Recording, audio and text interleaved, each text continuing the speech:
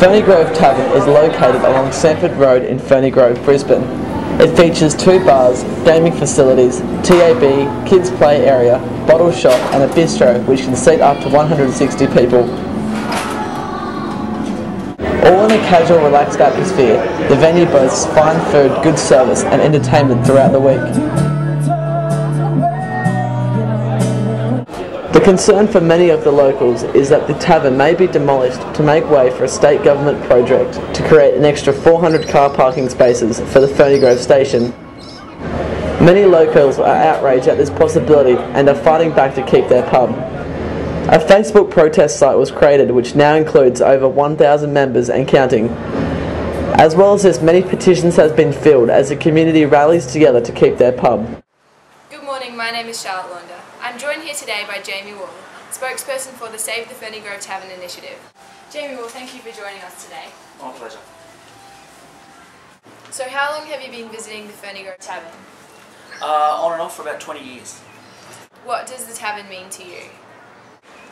To me, the tavern means a social outlet, and to meet not only friends and family and stuff, and it's just a community outlet that we utilise in the area, and yeah. So what is the proposed development? The proposed development is to demolish the tavern and create an extra parking area for 400 vehicles. Do you believe that the cost of demolishing the tavern outweighs the benefits of a train station car park? Yeah, absolutely, yeah. Presumably the advantage of the proposed action is to make car parks available to commuters. Can you suggest an alternative means of encouraging the use of public transport?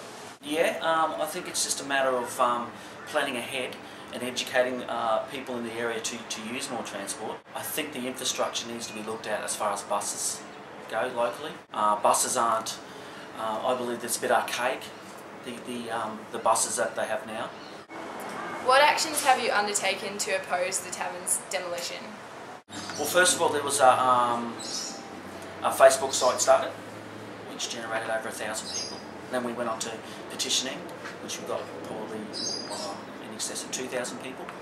And then we got the federal MP involved, and he handed out surveys on our behalf out through the public area via letterbox drops and stuff, and had a the Ferny Grove Tavern Day, which was about a couple of weeks ago, and we're still going.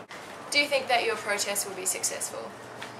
Yeah, hopefully. I think it's starting to fall on some otherwise deaf ears, so yeah, I think it will.